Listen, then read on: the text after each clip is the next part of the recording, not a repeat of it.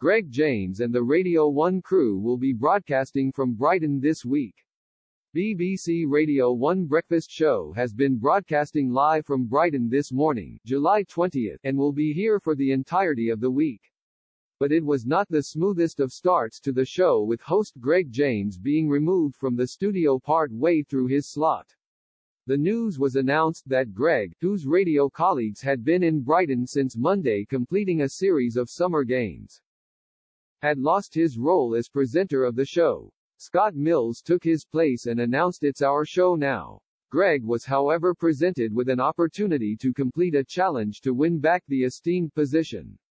The details of his challenge were released on the Radio 1 Breakfast Show at 8:15 a.m. Radio 1 is giving Greg James the chance to win back the Radio 1 Breakfast Show.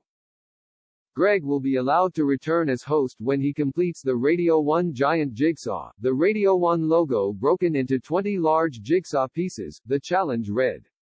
Whilst that may seem simple on first glance, it transpired that all 20 pieces were hidden and spread across the entirety of the UK, with instructions on the back of the pieces telling people what they should do if they come across a piece of the jigsaw. Greg would have to locate all 20 pieces and find a way to get them to himself down in Brighton. The floating jigsaw must then be placed in Hove Lagoon. The details of the challenge were read out by fellow Radio 1 presenter Scott Mills, whilst fellow Radio 1 DJs were enlisted to help Greg with his challenge. Whilst Scott Mills was keen to take over the show, he has recently announced that he soon will be leaving Radio 1 to take on a new adventure at Radio 2, taking the place of Radio 2 stalwart Steve Wright.